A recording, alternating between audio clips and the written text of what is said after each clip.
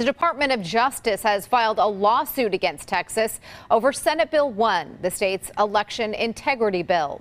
In that lawsuit, the DOJ Civil Rights Division says the law, quote, restricts eligible voters' ability to cast a ballot and have that ballot counted in several respects.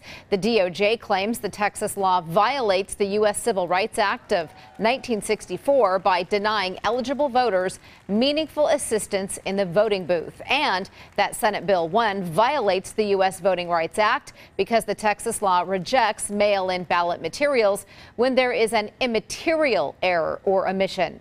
Texas Democrats left the state this past summer in an effort to prevent a vote on SB 1. Governor Abbott signed the bill into law in August.